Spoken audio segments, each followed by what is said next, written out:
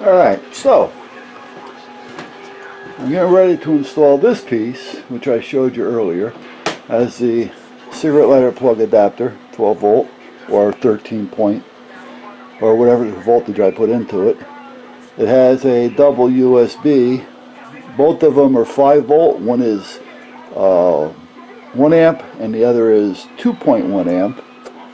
And then there's a little voltmeter, a DC voltmeter, to let me know what the voltage is at this point, because this will be hooked up to a veritable power supply. So that's where that's going to go.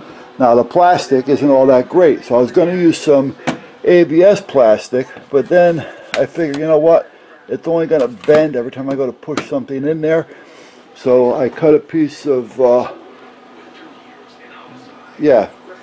OSB board, drilled some holes in it, put some primer on it, so now at that point I can put that plastic ABS over that because it has a support, put that on there, and I can bolt it up over there someplace. So that's where we're at so far with that. Now over here, we haven't got a signal yet on the GPS here, so let me kind of prop this up to see what's going on here. The snow may hinder us, especially with being inside as well. But a radio, this is the Marine radio. This has a few little features on it, which is nice. The distress I'll never use in here. But it gives me different features that I can do a call, so I can have it hooked up to a horn, fog horn or PA. Actually, it's a nice little radio for the money. Where else are we? We have a few other menus here someplace, if I can figure out where they are. Seeing that I haven't used this radio in a while.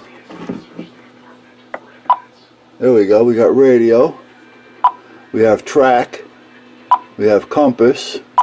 We have digital readout, so it tells us all the digital facts that we need to know. And we have setup and self-test. So at that point I can set this up to just about anything I want to do with it, including longitude and latitude of where I'm at. But like I say, it was made for a boat. However, sometimes with the Coast Guard and things, you know, we still communicate. So I keep that here for that reason. Now that's not the one we use. There's another set of frequencies on another government set of frequencies that once a week there's a roll call on, but other than that, that's so much for that. So I'm just waiting for this to find itself a home, because like I say, it's looking, yeah, go ahead, drop things, why don't I? Well, as long as you wanted to go down there, I'll leave you there. So we'll leave this here for now, let it do what it's got to do. I'll probably shut the radio off, because the radio doesn't have to be on in order for this to work. Oh, here comes a signal. Oh, sure, just as I start to move it, we started getting a signal from the satellites. There, we got one signal so far. Okay, so that's a good spot. I'm going to leave it there for now. Let me turn the radio off. We don't need the radio on. Okay. And I'm going to finish all this up tomorrow, because tomorrow's going to be another one of those days. I'll let the GPS find its home. That will be dry tomorrow, so I can finish this and get the epoxy and all that done. So that'll be done tomorrow. What else? Oh, you know what I got to do today? I got to do it before I forget. I got to sand these down. Alright, those are just some sheetrock screws holding a piece of 2x4 up underneath. I put epoxy on it as well, because like I say, when I clamp things to this, because it was hollow underneath, it was hard to do any clamping. So by putting a 2x4 under there, it helps me when I want to clamp things down.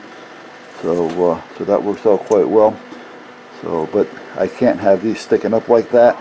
And the tin, this is a tin top or a metal top. This wasn't quite thick enough for me to counterstick these in enough so that they didn't stick up, unfortunately. So So I'm going to get the grinder and cut those down. I'm going to do that now before I go in. I still have about 20 minutes, so let me get that done. And that'll probably be it for today. Time to go in and relax after that. There's no sense in me striking up any more heat in the fire, because like I say, that's probably going to burn until about 8 o'clock tonight. I'll just set the timer. Let me set it now. Yeah, set it for another 4 hours. So that'll shut off. So let me take care of this. I'll be right back, guys. Alright, so those are all sanded down, or grinded down. Can't even feel them now. So that's good. So that's about it for today. Like I said, I just wanted to get that done. It took me all of about 3 or 4 minutes. And the snow is getting a little finer, which means it may last a little longer. But we'll see what happens. I'll take it one step at a time. Like I say, no big deal. A little snow doesn't hurt. We need it for the water system. If we don't have snow, well, we have a water problem this summer. So we need the snow. And you know what? Compared to the last 2 years, this is nothing. I mean, you guys got it just like we did for years.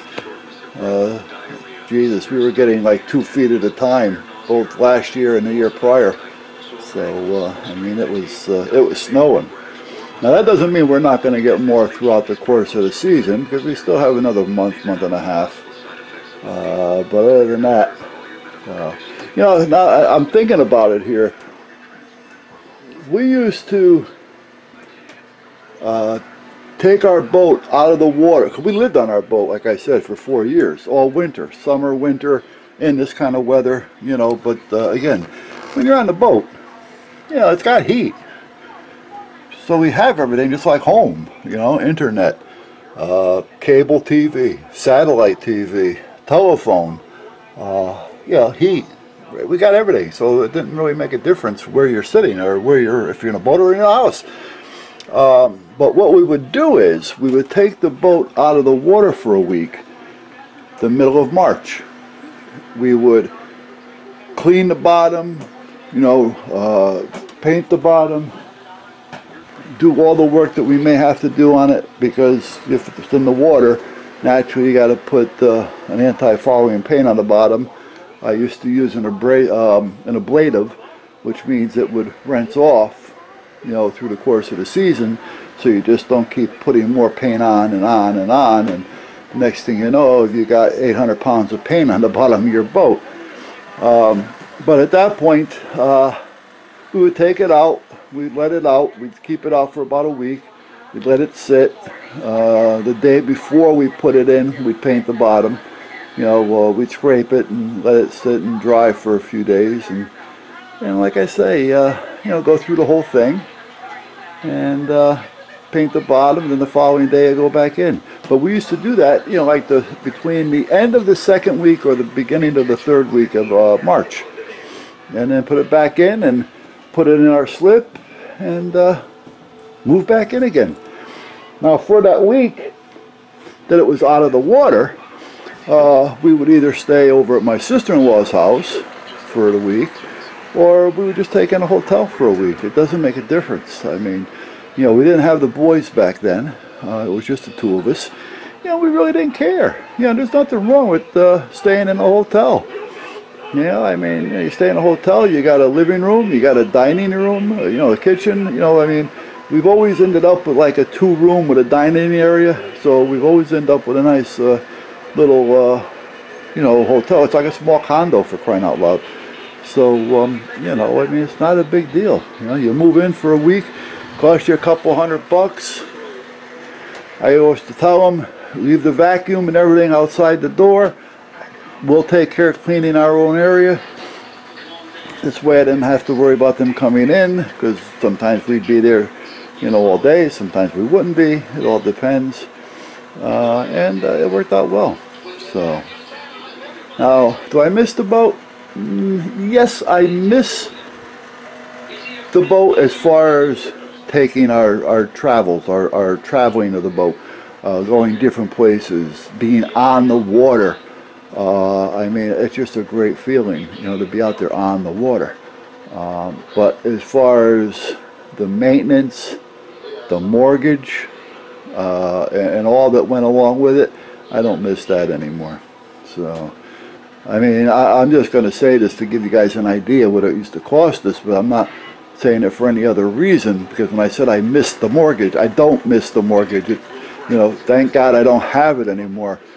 But that boat was costing us in the neighborhood of, oh, well, I can very easily say $5,000 a month. You know, easily. Between the mortgage, the slip, the maintenance, you know, just a little upkeep, the winter storage. I mean, even though we lived on it, you know, we still had to keep it in the water, so we still had to pay the winter slip fee or winter storage. We had to pay electricity. So, I mean, you know, very easily $5 grand a month. So, you know, I don't miss not paying that. That there, you know, is, and the gas. I mean, that was totally separate from that.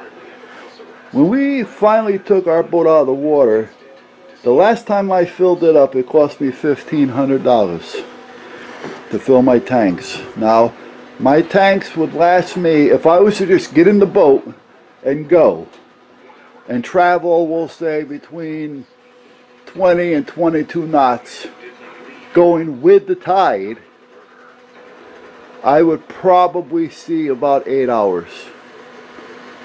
And then I have to fill it again, another $1,500. So it was, you know, with us, it was costing us on an average, because we used to use our boat. Now, we didn't use it all day. I mean, we would go to a marina that may take us 2 to 3 hours to get there. If we went to Boston or something, that would take us 4 hours, and then 4 hours back. So that would be a tank of gas, but we'd have to fill it again. So that trip would cost us almost $3,000 in fuel, not counting the dockage when we're in Boston at $4 a foot, you know, and then you got to pay for your electric hookup, and we had 2 electrical services on the boat, you know, and stuff like that. So, but you know what? If you think about it, if you were to go on vacation or take a cruise, like Val, for instance, you know, which are nice, but you take the cruise, a week or two it's done, and you drop 10 grand. Right? All summer was a vacation for us because, you know, $1,500 to $3,000 for a week. You know, I mean, that's not too bad. I can take off quite a bit, you know. So if you look at it that way, it's not a whole lot of money. So, but I do miss the boat. I miss being on the water. You know, I miss the navigating. I miss, you know, checking, believe it or not, checking the storms when we're traveling and you see the rain clouds coming in on the radar and things. And, you know, it's a challenge, you know, and I miss that. But as far as what it costs to run it, I don't miss that at all. So, but anyway, I don't know how I got on that subject, guys. I'm sorry. Didn't mean to bore you with it. And I'm getting ready to go in the house.